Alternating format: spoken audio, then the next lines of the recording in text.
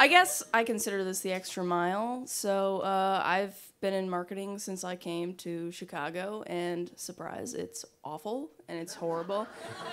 I really hate it. I work for a lighting distributor now, and it's really awful to know that you're selling people things they absolutely don't need. So like 50 grand worth of lighting fixtures, and it's weird to know that you know all the lighting fixtures in the place. But there was one instance in my whole marketing career that I killed. I absolutely killed.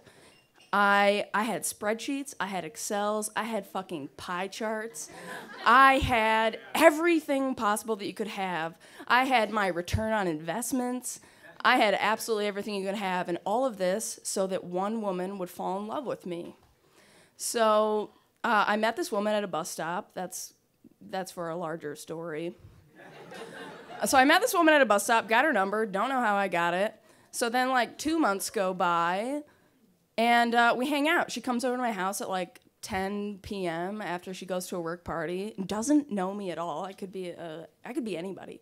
And she came over, and after she left, I decided, wow, I'm like super in love with her. I want her to love me. I want everything with her. I want to know what it's like to watch a movie with her when it's raining. I want to know what it's like to walk around when it's cold out. I want to know what it's like. I absolutely want all of it. I want to marry this person. So I was like, so the minute she leaves, I go, okay, I got to sit down. I got to figure this out. I stay up all night. So I put together a SWOT. And if any of you know what a SWOT is, it's strengths, weaknesses, opportunities, and threats. So I go, all right. I go, my strengths, I'm like, well, I'm nice, I guess. Like, that's like really all I have going. But then I realized, I was like, wait a minute, I've been broken up with before for being too nice. That's fucking bullshit. And so I was like, let me put that on the back burner. And I was like, all right, well, I'm also like pretty polite, so that'll be something. And so then I go right on over to the weaknesses. As you can tell, there are going to be several. And so I go, okay, weaknesses. Well, she's heterosexual. That's not going to help. And so I'm like, okay. So by default, my vagina is going to be a weakness. And so then I'm like, okay, location, that's going to be a big deal. She lives downtown. I live in Lakeview. That's not going to work out. We were going to school at the same time, but I was like, oh, crap. And then she also, another weakness was that she was very fashionable, and she's originally from Mexico. She's been all around the world. She knows several languages. She's very cool. And I was like, I'm just from the Midwest. I've been to Canada twice.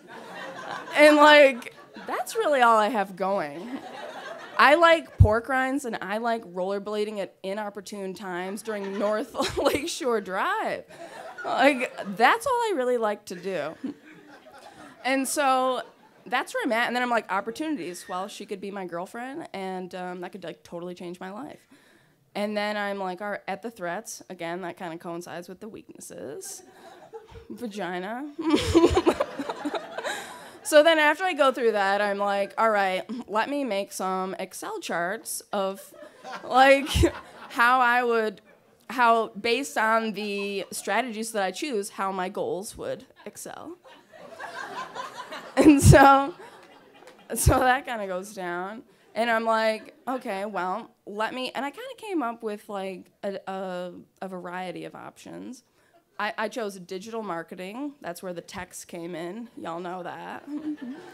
That always helps. Then I came up with, it's called incognito marketing, where you don't know that you're being marketed to.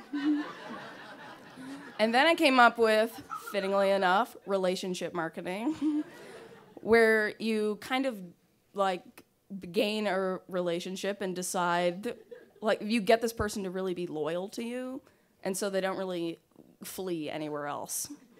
So I did that, and I kind of implemented these things very slowly. So the digital marketing, I would text her every day at the end of the day to be like, how was your day? And at first I thought that was going to be awful because I thought that would be very annoying. But it worked. And then incognito marketing, when we started hanging out, have you ever been on a date and you didn't really know you were on one? I did that.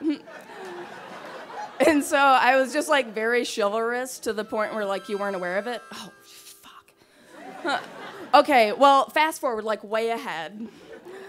And we're sitting on my couch and we're like, we're reading this Dr. Seuss book. I don't know if you guys know this one, but it's called Oh Say Can You Say. These are some terrible tongue twisters. And we're right at Freddie Fry's French fried fish on Fridays or some shit. And she turns to me and goes, "Hey, I really love you." And I go, "All right." So my marketing scheme totally worked. I absolutely hate marketing. It's the worst thing in the world. This was the one time I believed in what I was selling. And this was the one time that, believe it or not, this was people who actually really needed and belonged to each other. Thanks.